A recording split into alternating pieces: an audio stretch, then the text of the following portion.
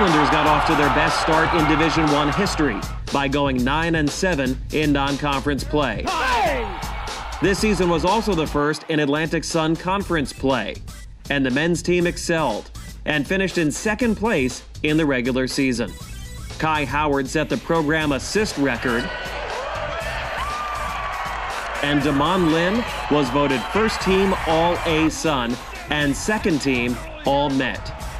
Howard streaking, whittling through. The team really picked up steam in the collegeinsider.com tournament. For the second straight year, the Highlanders won 3 games in the CIT, knocking off Army, Boston University, and UT Arlington to advance to the semis and a national TV appearance versus Columbia. Jenkins has that shot. NJIT won 20 games for the second straight year and proved its mettle against top competition.